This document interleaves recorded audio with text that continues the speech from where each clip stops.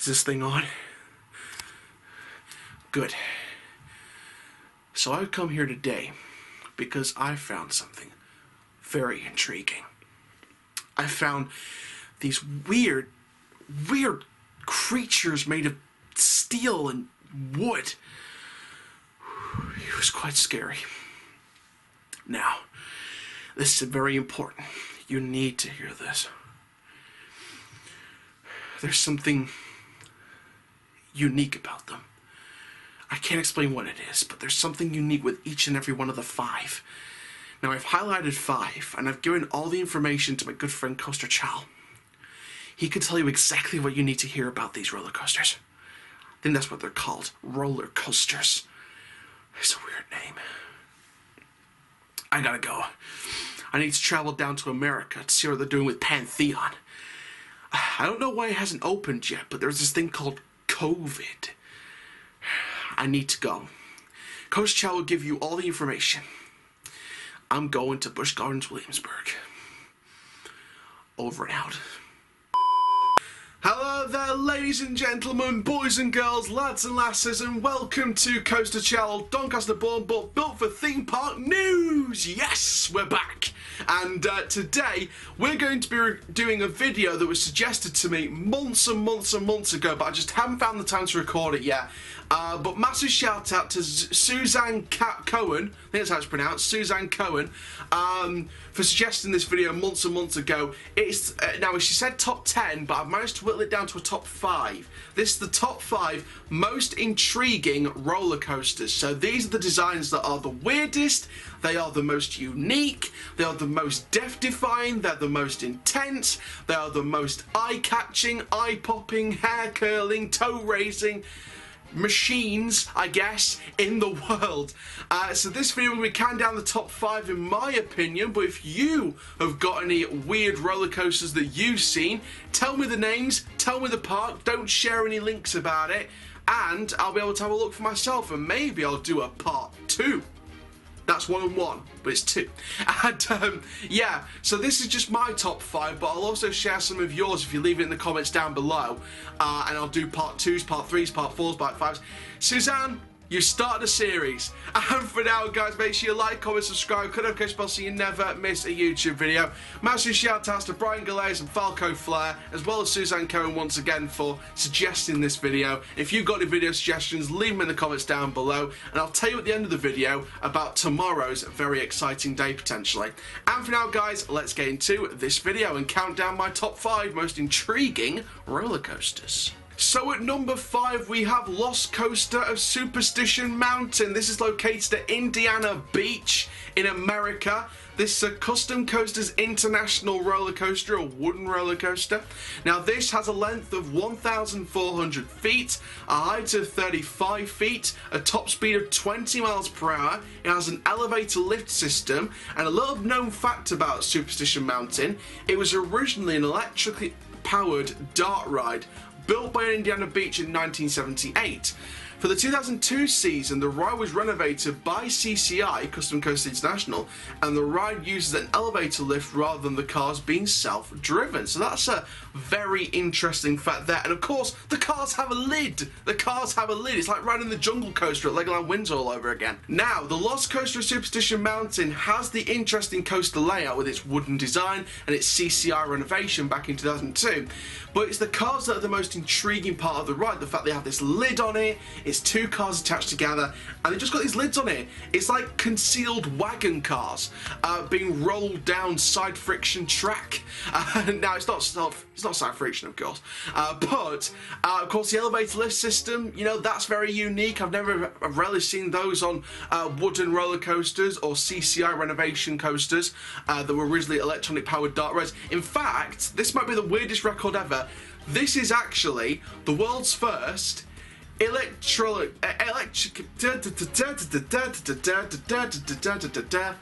This is the world's first electrically driven dark car ride renovated into a CCI wooden coaster with an elevator lift. Very specific record, but you can take it, Indiana Beach. You can take it.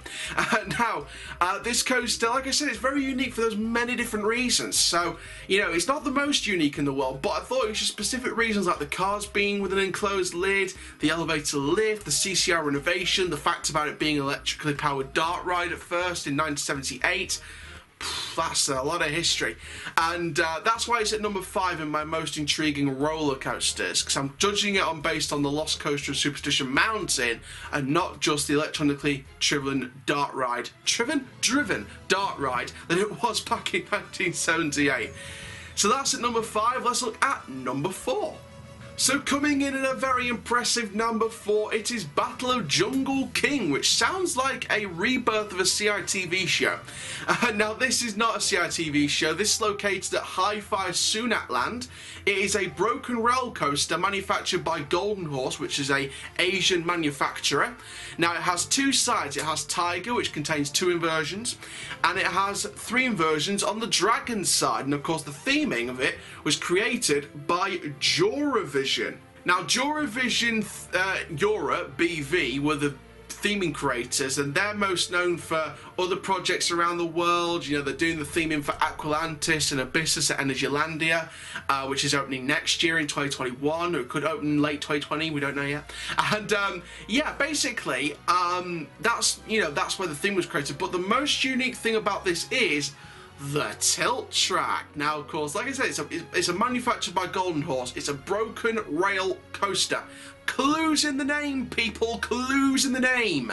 Now, the broken rail coaster, the tilt elements, you know, it's a dueling coaster. It's a dueling coaster. Tiger versus Dragon, and you know, I think that with both sides, especially when you get that dueling element, when both sides tilt at the same time. It's like I'm doing the reverse YMCA, but when both sides tilt at the same time, it feels, it just feels unique, and it feels a bit weird and a bit, you know, standout. So, you know, I think that it's definitely one of those roller coasters where it has a bit of uniqueness to it, and it has that, it kind of stands out in my eyes as a unique design and a unique machine, especially with the dueling tilt element, YMCA. But yeah, it has that dueling tilt element which makes it stand out. It gives it its broken rail coaster type, you know, it gives it the type really. And, you know, the rest of the layout isn't half bad from the looks of it. It just looks like your normal average thrill coaster layout, but you know, I think that either way, it looks like a decent coaster. So, you know, it's a dream coaster. I would like to try it one day. Hopefully it doesn't get removed by the time I move to Asia, and do some Asian parks. But, you know, I think that, you know, this is definitely a unique coaster because of the tilt section. And it's got that uniqueness about it, especially when it does the dual tilt. So that's number 4. Now let's move down to a closed coaster now at number 3. So number 3 is Viper at Six Flags Great Adventure. This operated between 1995 and 2004.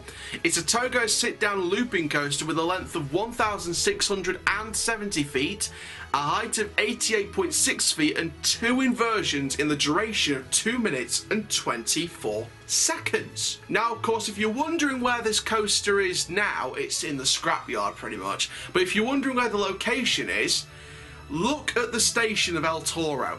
Can you guess it? It's the same station as Viper. That's right, Viper made way for the El Toro wooden roller coaster. So Viper closed in 2004. They brought in King Dakar, and in 2006 they brought in El Toro on the site of the Viper. So if you're wondering where Viper is in the site, look at El Toro. You're standing on it. Now, the unique thing about this one is, now I've seen like Togo Ultra Twisters, I've seen them, they're not really unique in my opinion, they're weird, don't get me wrong, but I think that they're just like, you sort of get used to them now when you see a few of them that are popping up in the same kind of layout. But when you see a Togo sit-down looper with a longer layout, with an extended capacity, and you see one that's a bit weird and has gone through mechanical breakdowns now and then, and pretty frequently, you see my point. You see my point. So this one in particular is an interesting one because of the extended layout, the extended capacity, and the fact that it's different to many other different Togo sit-down loopers or ultra twisters, as we call them specifically. And you know, this is different for many, many different reasons. And to be fair, you know, compared to the ultra twisters, this, like I say, it's a bigger layout, but it's not like a proper ultra twister where it's got the proper ultra twister cars kind of. It's kind of a different design on those kind of cars, and it's got the circle kind of fencing, caging, I guess, when it's going through like the inversions and stuff like that. But you know, I definitely think it's got some kind of edge to it that's different. But the uniqueness of it is the fact of the look of it. It looks very unique, and it looks very, you know, weird, like it shouldn't be in an alternate universe.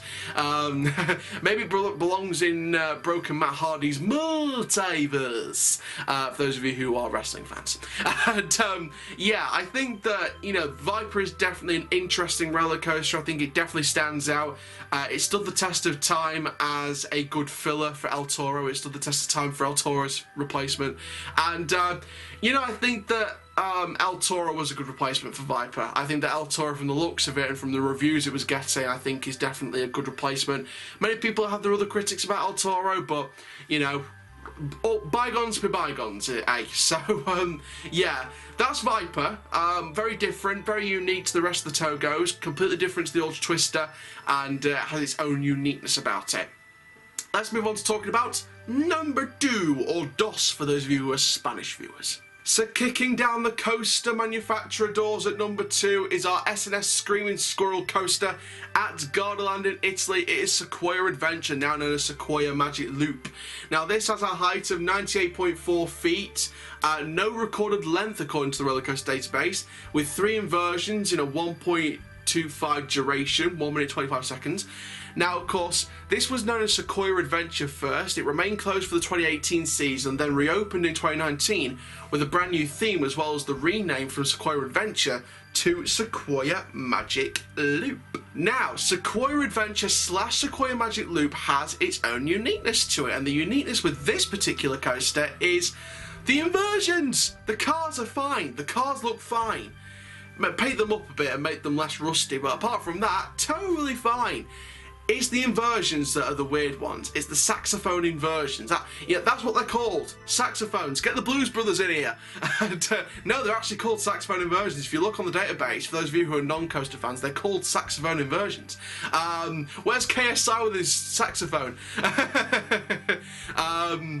Hashtag sax guy. Now, of course, these saxophone inversions, if you don't know what they are, they're quite, you know, they're really steep, and they're like I said, they're like the curves of a saxophone. You know, they're curling, like a pinball machine. It's like you're painting a picture with a fluent, flamboyant paintbrush. And yeah, it's definitely got that uniqueness to it, and that's one of the things that makes it more unique, is the fact that it has these saxophone inversions.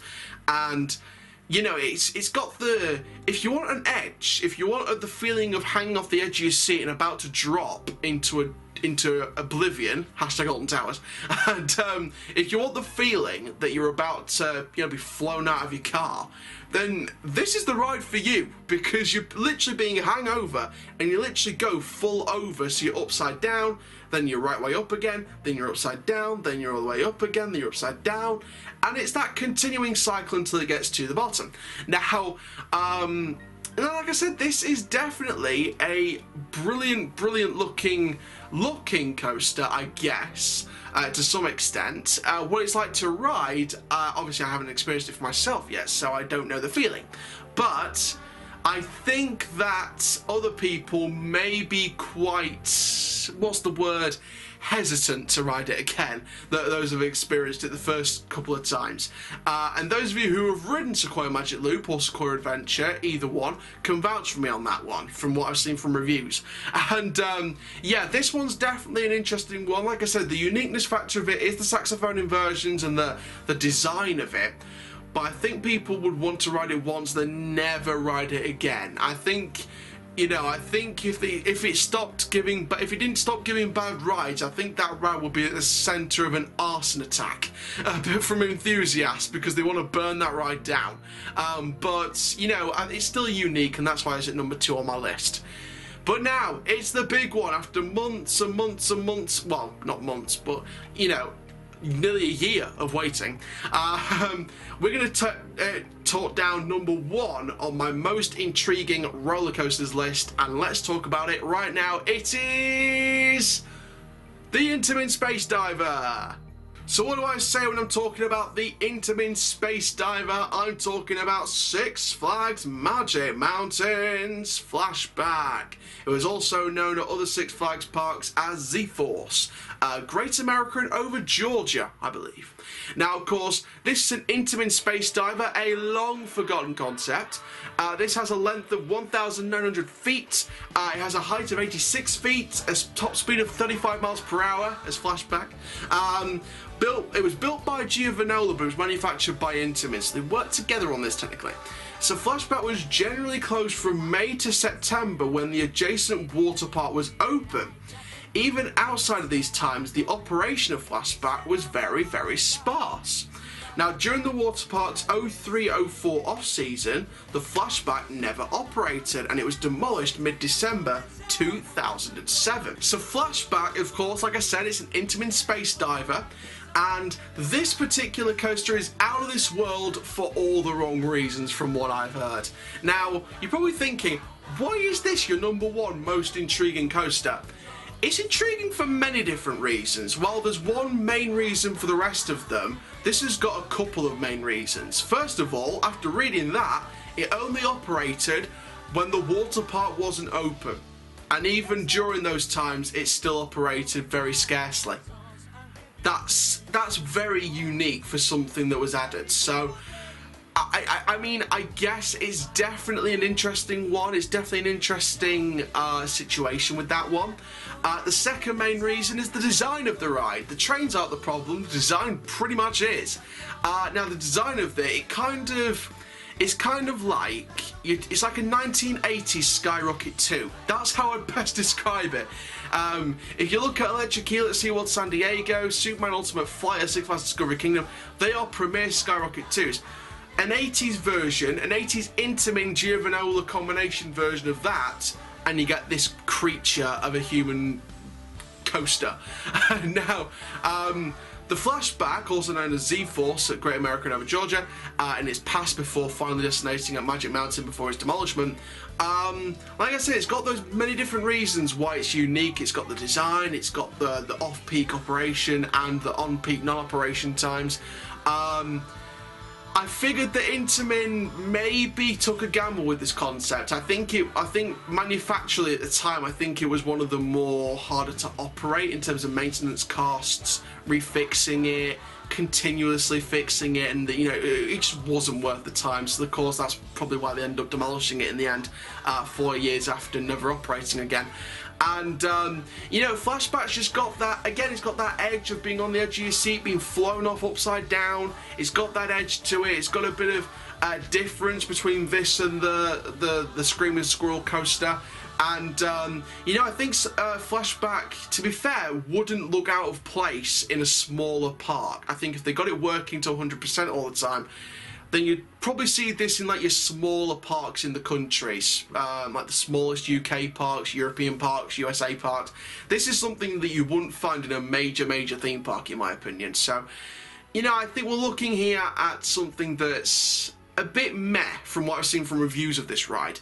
And, you know, I think that Magic Mountain kind of dodged a bullet. They dodged a bullet because from the sounds of it, it wasn't an enjoyable ride. It was very uncomfortable from what I heard. So, you know, kind of glad that this one is, you know, done. Over the hill, done, finito. And, yeah, it's just those couple of reasons. The design of it, the non-operation times and the operation times, both on and off peak from the water park opening, that's very unique. It's rarely seen, to be honest, with coasters sometimes nowadays, but a coaster like that back in the day when it was operating at certain times, and it was very rarely operating at those times anyway, that's very scarce and very rare. which is very unique to me personally. And, you know, I think that, again, like I said, Magic Mountain dodged a bullet with this one, so, from the sounds of it, from the reviews it's been getting. So, you know, this is unique for many different reasons, and that's why it's at #1 in my list. So there we go, guys. That is it from the top 10 most intriguing, well, top 5. Why am I saying top 10? So that is it from the top 5 most intriguing roller coasters. A big shout out once again to Suzanne Cohen for suggesting this video. If you've got any video suggestions, leave them in the comments down below. Now, I spoke about something very exciting tomorrow. Six Flags 2021 announcements is scheduled to be made apparently tomorrow on August 27th. So, all my social medias will be open. They'll be completely open tomorrow. So if you've got any leaks, if you've got any true leaks that you've found on the internet before I do, message me on all my social medias. They're all in the description down below. Instagram, Twitter, Snapchat, they are all in there. Send them over. And I can't wait to receive any leaks tomorrow, or even before tomorrow. If we've got any leaks, then obviously I'll do a video on them before tomorrow. And yeah, tomorrow's going to be a big day. You know, you remember this time last year? Do you remember this time last year when we released loads of videos on the Six Flags announcement of 2020, which of course most turned out to be 2021 anyway now.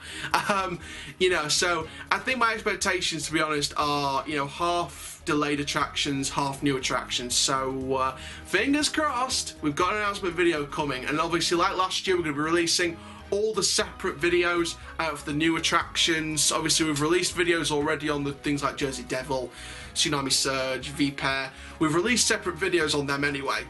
So in terms of separate videos from the parks individually, in terms of trailers for their new attractions individually, as well as the whole announcement video, we're going to be just releasing the new attractions like Magic Mountain's Raptor, the Premier Coaster, the SNS Coaster, the other flat rides, the Screaming Swing and the Zamperla attractions. So any new attractions that aren't delayed from the previous year will be in separate video releases, because the other ones are already released separately anyway.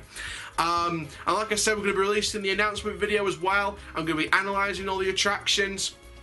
And with that one, I'm just going to brush past the delayed ones and just focus on the new ones, and of course analyse the coasters more in detail separately, like we did with Jersey Devil and that last year. So that'll be the plan for this year. But yes, massive day tomorrow, guys. Make sure you stay tuned for all of that goodness. We are at 1,800 subscribers. I've just looked this morning, so thank you very much for that. And yeah, very good milestone for the channel, and we're getting closer and closer to the 2K mark, so make sure we get there as quick as possible. Thank you very much, guys. I am Coaster Child. Keep living the coaster life, and I'll see you guys tomorrow for hopefully the Six Flags announcement day. Thank you very much. Take care, guys. Have an awesome week.